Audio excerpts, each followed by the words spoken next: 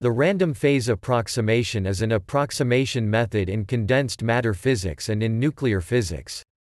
It was first introduced by David Bohm and David Pines as an important result in a series of seminal papers of 1952 and 1953.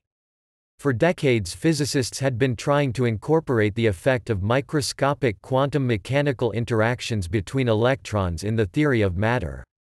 Bohm and Pines RPA accounts for the weak-screened Coulomb interaction and is commonly used for describing the dynamic linear electronic response of electron systems.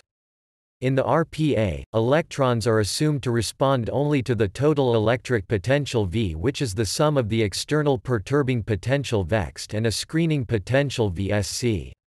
The external perturbing potential is assumed to oscillate at a single frequency omega, so that the model yields via a self-consistent field method a dynamic dielectric function denoted by epsilon RPA. The contribution to the dielectric function from the total electric potential is assumed to average out, so that only the potential at wave vector k contributes. This is what is meant by the random phase approximation.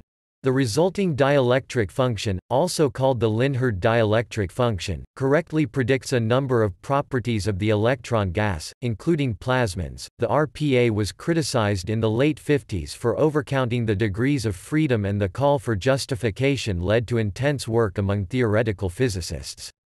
In a seminal paper, Gell-Mann and Keith Brueckner showed that the RPA can be derived from a summation of leading order chain Feynman diagrams in a dense electron gas. The consistency in these results became an important justification and motivated a very strong growth in theoretical physics in the late 50s and 60s.